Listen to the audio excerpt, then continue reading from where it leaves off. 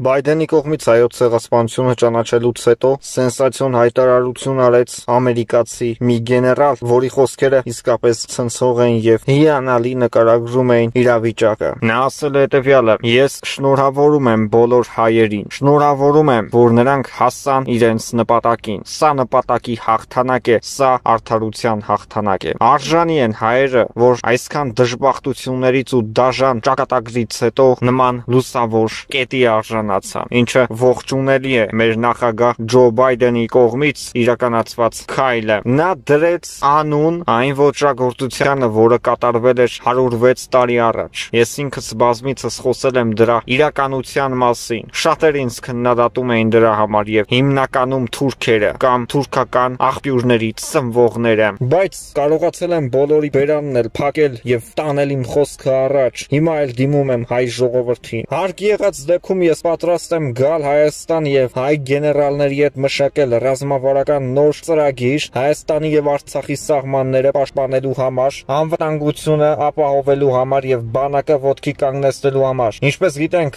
բոլորս էլ մեծ դժվարությունների միջով ենք անցել թուրքերի պատճառով եւ Ղարաբաղյան պատերազմը, որը տարվեց թուրք-ադրբեջանատերորիստական խմբավորման հարձակումով, սա ստանալու է իր տրամաբանական պատիժը։ Պատրաստ եմ գալ Հայաստան մեծ գեներալների թվով եւ աշխատել այ գործընկերների հետ։ Ես պնդում եմ, որ Հայաստանը պետք է մտնի ՆԱՏՕ-ի կազմ եւ դուրս թռչի Թուրքիան այդ կազմից, տեղը զբաղեցնի Հայաստանը։ Ռազմավարական դիրք է զբաղեցնում Հայաստանը եւ բավականին դժվարին պայմաններում կարողանում է պահպանել իր սահմանների անառիկությունը, բայց փաստերը խոսում են այն մասին, որ երբ համախմբվում է թուրք-ադրբեջանատերորիստական խմբավորումը, կարողանում են ճեղքել այդ սահմանները, քանի որ Հայաստանը միշտ գտնվել է միայնակ։ Ես կոչ եմ անում ամբողջ աշխարհին հզորացնել Հայաստանի սահմանները։ Եվ այդ սահմանները կհզորանա այն դեպքում, երբ Հայաստանը ձեռք կբերի սեփական ատոմային ռումբը, որը կտեղադրվի Հայաստանում, եւ բոլոր թշնամիները այլևս կվախենան խոսել Հայաստանի ու հայերի մասին, սպառնալիքները նրանց հասցեին կվերանան։ Հայաստանը հաղթած պետություն է, իսկ հաղթանակած պետությունները երբեք չեն պարտվում։ Ղարաբաղյան պատերազմը,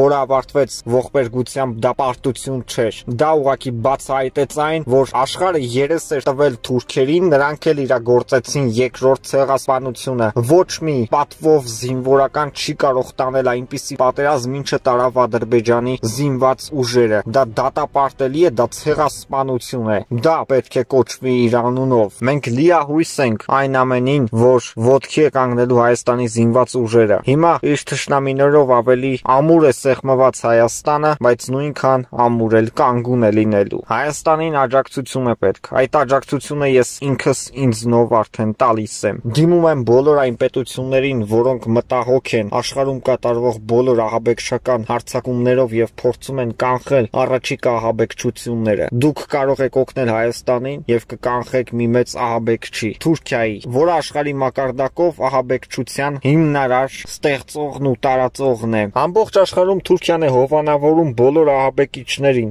Այն երկրներում, որտեղ մերժում են Թուրքիային եւ մերժում են նրա համար, որ Թուրքիան ժողովրդավարությունը չի ընդունում իր երկրում եւ աշխարհին էլ պարտադրում է իսլամիստական կանոններ, այդ երկրները Թուրքիայի դեմ են դուրս գալիս, Թուրքիան էլ իր գորշ գայլերը ահաբեկչական խմբավորմանը հանում է ընդդեմ այդ երկրների իշխանությունների, ոստիկանների, ժողովուրդների եւ տանում է մի մեծ ահաբեկչական գործունեություն։ Նույնը մենք ականատես եղանք Ֆրանսիայում։ Էմանուել Մակրոնը ուղղակի քաղաքակիրթ պատասխան էր տվել Էրդողանին, որից հետո հաջորդեց գորշ գայլեր խմբավորման հարձակում էր տեղի ունեցել նաև այնտեղի հայկական տաների վրա։ Մարդկանց տաների վրա հարձակվելը միայն ահաբեկչի գործ է, իսկ նման ահաբեկիչների հետ եթե Հայաստանը գործ ունի, պետք է ուրեմն Հայաստանը ունենա համապատասխան մակարդակի զինվածության աստիճան, որ հավասարություն լինի տարածաշրջանում եւ պատերազմ չի լինի։ Անհավասարության ու թշնամանքի մեջ միշտ էլ պատերազմ լինելու է, միշտ էլ Հայաստանը մասնատվելու է, բայց կա տարբերակ՝ դիմել աշխարհին, որպեսզի աշխարհը թույլատրի Հայաստանում տեղակայվի ատոմային զենք։ Դա լինելու Հայաստանի Հանրապետության անվտանգության երաշխիքը։ Դիմում եմ նաև Թուրքիայի խորհրդարանին եւ կոչ եմ անում նրանց. մի լսեք Էրդողանին, դուք ձեր ժողովրդին եւ երկրին տանում եք կործանման ճանապարհով։ Ընդունեք հայոց ցեղասպանությունը, ներողություն խնդրեք ամբողջ աշխարհի հայերից եւ փորձեք բարեկամություն կազմել հայերի հետ։ Դա կլինի այն, որ դուք ձեր երկիրը կհանեք ահաբեկչական ճահճից։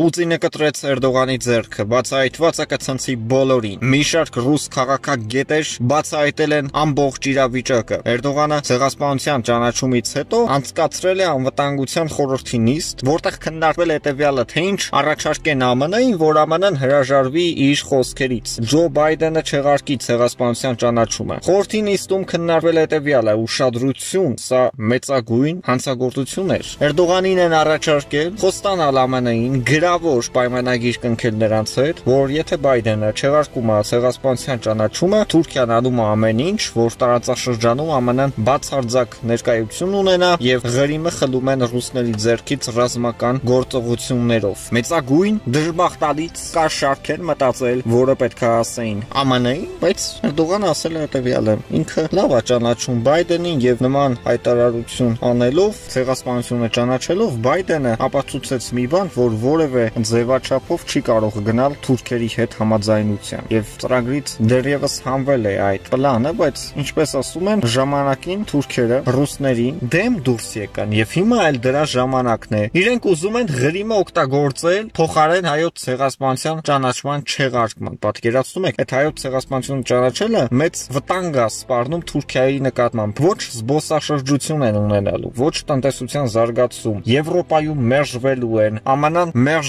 մերժեց, այս տարածաշրջանում էլ իհայտ դարձան որպես ցեղասպան պետություն, որ մի նորմալ ժողովրդավար պետության ղեկավարը կգնա եւ կսեղմի Էրդողանի ձեռքը, պայմանավորվածություն ու համագործակցություն կկնքեն, իհարկե ոչ մի պետություն։ ԱՄՆ-ն հաստատեց, որ Թուրքիան այս պետությունն է, եթե որոշներն էլ ցանկանան Թուրքիայի ձեռքը սեղմել, նրանք էլ են ուրեմն այդ պետությունը եւ կրկին մերժվելու են ԱՄՆ-ի կողմից։ Ինչպես գիտենք, Թուրքիայի ներսում փակվել են ամերիկյան դեսպանատները, բայց Հայաստանի Հանրապետության ներսում գտնվող ամերիկյան դեսպանատունը սկսել է իր աշխատանք, որում ասվում է հետևյալը. մենք ընդունել ենք ցեղասպանությունը, մենք դատապարտում ենք թուրքերի ոճրագործությունը եւ մենք անցնում ենք օգնության հայերին Ղարաբաղի խնդրով։ Այո, իրենք գտել են այն, որ Հայաստանը այժմ գտնվում անպաշտպան վիճակում եւ Հայաստանը ունի այդ օգնության կարիքը, իսկ այդ օգնության ձեռք մեկնողը ով է, եթե ոչ ԱՄՆ-ն։ Նրանք ձեռք են մեկնել, Բայդենը կոնկրետ հրաման է տվել Ղարաբաղի հարցով որպես Միսկի խմբի համանախագահող երկիր, ԱՄՆ-ն իրավունք ունի Ղարաբաղի հարցով միջամտել եւ ԱՄՆ-ն ինչ ասում է այսօր։ ԱՄՆ-ն ասում է,